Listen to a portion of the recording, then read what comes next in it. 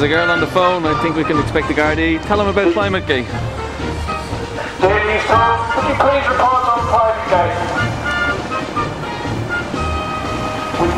Would you please report on the fact that the research unit in East Anglia and also the climate research unit at the Met Office in London and also NASA have all falsified their figures? Why are you not reporting this? Why are you carrying it on as if climate change was a real issue?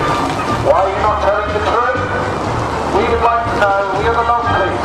We are here to arrest people that tell lies on the radio. If George Hook is in the building, could you get him to talk about ClimateGate? Could you get him to talk about the fact that there is no climate change? And stop telling lies on the radio that Denis O'Brien wants you to tell. Start telling the whole news and stop telling the corporate agenda. Start reporting the truth, Newstalk.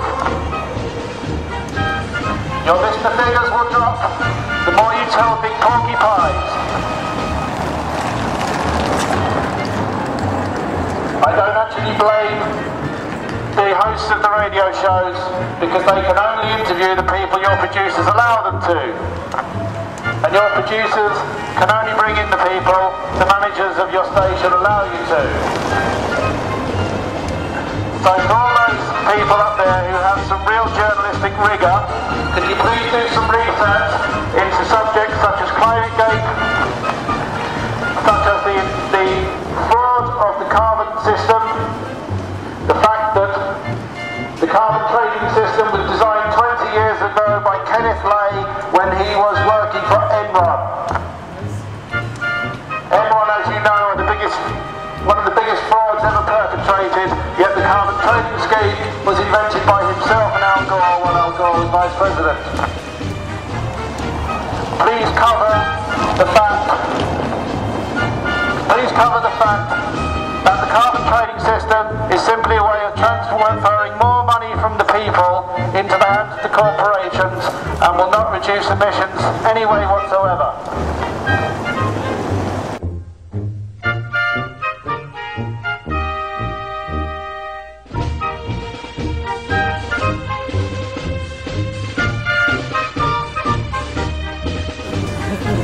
This is comprehensively blown out of the water over the last 3 weeks.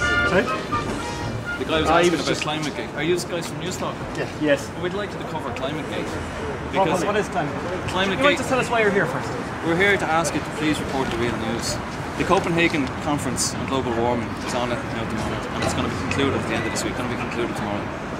And they're supposedly trying to solve a problem of the climate change, the planet temperature increasing because of man-made CO2 emissions.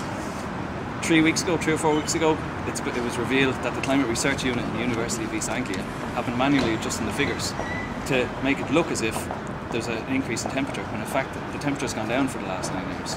And overall, they've been adjusting the trends. This has been backed up yesterday by Russians who've said that they've adjusted, the Climate Research Unit has adjusted and failed to include all the figures that the Russians have supplied them. NASA's figures are also under dispute now because it's emerging that they're tampering with the data. So what's coming into the public eye now, well, on the internet, not on stations like yourselves. Who's putting the false information out there? Who's putting the false information out? Scientists like Phil Jones, Michael Mann. And who are they representing, sorry? They work for the Climate Research Unit at the University of East Anglia, which is one of the 4 sources of temperature data for the IPCC, the International Panel on Climate Change. The International Panel on Climate Change is advising governments all around the world that man-made CO2 emissions are causing a disastrous rise in temperatures.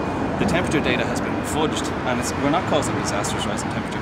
And what's coming to light here is a very sinister scheme to introduce a global carbon tax to supposedly solve this emissions problem, which is supposedly causing the world to come into an imminent disaster, and it's not true. Now, this is not just my opinion, this has been comprehensively blown out of the water over the last 3 to 4 weeks. It's all over the internet, it's all over the American news. So the information that we're getting here from the experts in Copenhagen wrong, is that what you're saying? It's coerced, they're coming at us from an angle, they're trying to trick us. That's what I'm saying. I'm saying that the information which is coming from one of the 4 sources of data for the International Panel on Climate Change, who are giving us our information, is corrupt. And it's not just corrupt, it's criminally corrupt. It's not a mistake, and it's not just a small bit of information taken out of context. These people should be under criminal investigation, and Senator Inhofe in America is calling for criminal investigation. Lord Monckton, they're lying to us. They're lying to us. The scientists who are supplying what's the your IPCC... background? Where did you find all this out?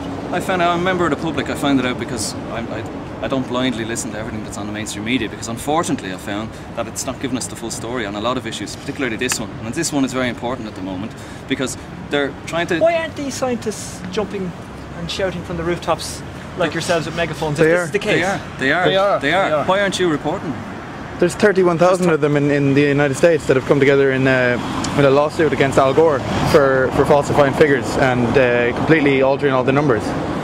So they're saying Al Gore was a liar, because I was under the impression you boys would be on the same side as him. No, what the issue is, Al Gore is a frontman. Al Gore is your used car salesman. So, but is he not trying to spread an environmental message, a good message? From, I assume he would think that was a good message. What Al Gore is doing is it's more of a payoff. Al Gore devised this system 20 years ago with Kenneth Lay. Kenneth Lay worked for Enron, and now even Al Gore will admit, I didn't realise he was a crook back then. But, we all know what happened with Enron, with was it an 80 billion fraud in California? But this system was designed 20 years ago, before the issue of climate ever really hit the mainstream news. So it's not like it all of a sudden came into being. They knew what they were doing. This whole issue of... So An Inconvenient Truth, Al Gore's movie, was just a big fat lie, is that what you're saying? The Inconvenient Truth movie was actually taken into court in Britain, and the judge ruled that there were a dozen falsehoods in the movie, significant falsehoods, and it should not go on release without a warning.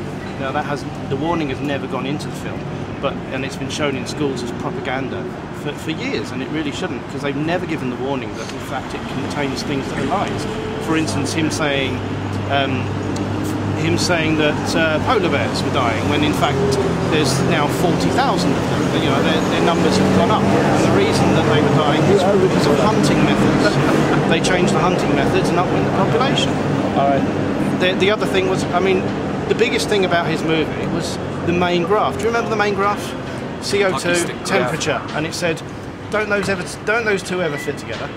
And yes, they did fit together, but what he wasn't telling you was that the carbon dioxide went up and the temperature followed it. It wasn't the other way around. Sorry, the other way around. He said the carbon dioxide went up and the temperature followed it, but it was actually the other way around. And if you ask every single ice core data scientist and geologist in the world, they will agree that temperature goes up 800 years before carbon dioxide. So the carbon dioxide you're seeing in the air now... I'm going to be honest.